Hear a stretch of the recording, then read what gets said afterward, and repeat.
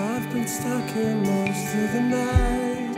I've been stuck here most of the night, and I feel like I'm on fire. G'day guys, welcome to Bondi Harvest Journeys. We are here in Tasmania to taste and sample some of the finest ingredients this place has to offer. We're here in Jansz Winery, Tasmania to taste some beautiful sparkling wine. It's going to be such an awesome trip. Come join us. It's tasting time.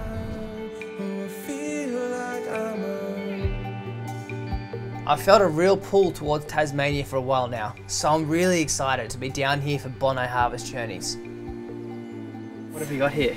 So, we have our vintage range here of Jansz Tasmania. Looks stunning, doesn't it? Grown on the hilltop looking over Bass Strait. The cold climate produces some of the world's best sparkling wine.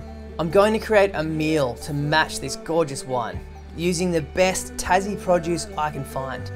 And no surprises, truffles are first on my list. Oh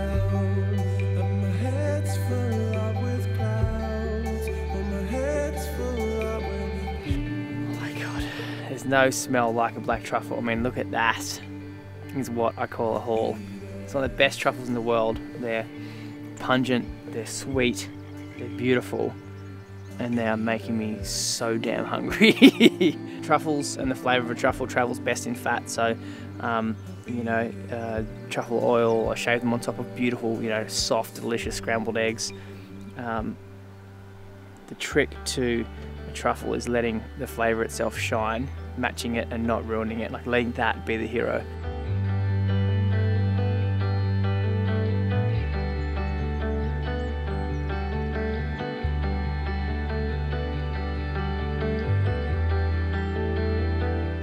Down here in Tasmania, the water is cold, fresh and pristine, and home to some of the world's best abalone.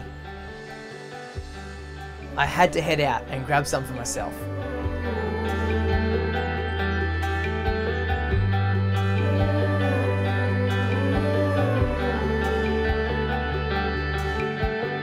Cold water, pretty happy to get out now, especially after a couple of these.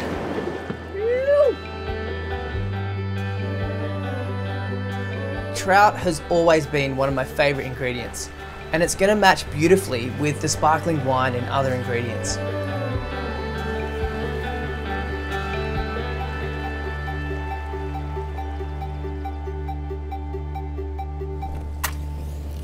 Getting our fire started, getting the coals and embers nice and hot so we can start our cook.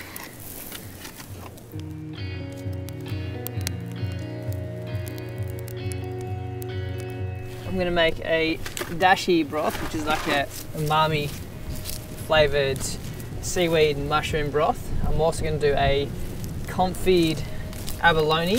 It's going to match amazingly with this wine. Life's good. I'm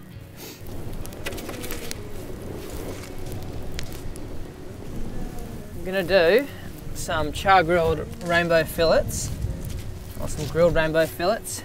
I'm then going to truss them back together with some truffles through the centre, a little bit of seasoning, and pan fry them just until they're cooked but still opaque in the centre. We are going all out.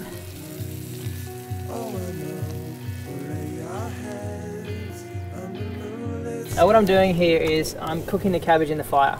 And what's so good about cabbage, it's got layers, so it's got so many layers that you can char grill and blacken the outside and cook the center, and then all you have to do is take a few layers off and you've got this smoky, delicious and sweet cabbage in the middle. It's so good. If I want a crispy skin on the outside, I want a tender trout flesh to the center, and then right in the middle where the truffles are, I just want it opaque. I just want those truffles to be touched with a little bit of heat so that it will release their beautiful flavour.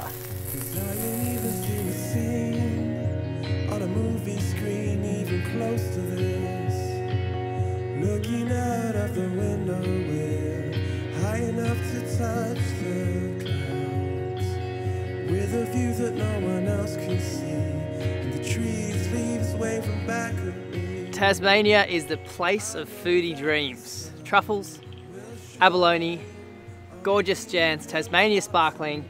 Doesn't get any better. Thanks for watching. Do me a favour, subscribe, check out all other videos, and check out bondiharvest.com. Cheers. Cheers. Cheers.